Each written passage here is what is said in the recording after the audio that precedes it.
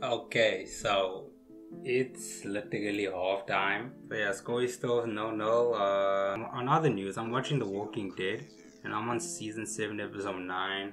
Thinking that Liverpool were gonna go and get a result against Real Madrid. It's like thinking I'll wake up tomorrow morning next to Beyonce. It's not gonna happen no matter how many times I think it's not gonna happen. Now, if we were at Anfield, I would feel more confident, but then again, they did beat us 5-2 at our home, so what this? So yeah, I'm gonna continue watching The Walking Dead. It's much better than watching Liverpool try to get a result against this Real Madrid team that beat us 5-2 at our home.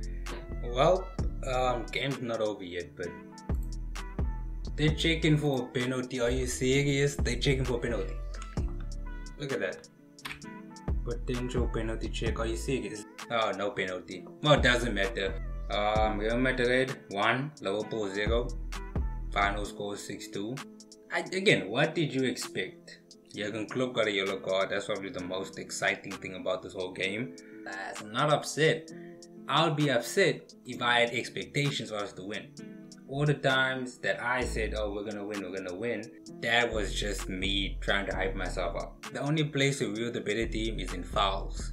Because that's the only thing we can do. We can just foul them. That's all. We are 6 points off top 4.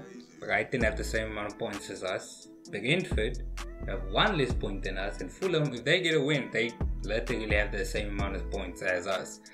We're playing Man City on the 1st of April.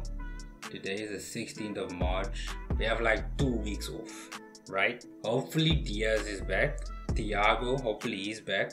And then maybe we can work from there. We can try to do something from there. But for the most part, I'm just like, hey, we'll go again next season. Just try to get top 4 and we'll see what happens. But yeah, we're out of the Champions League.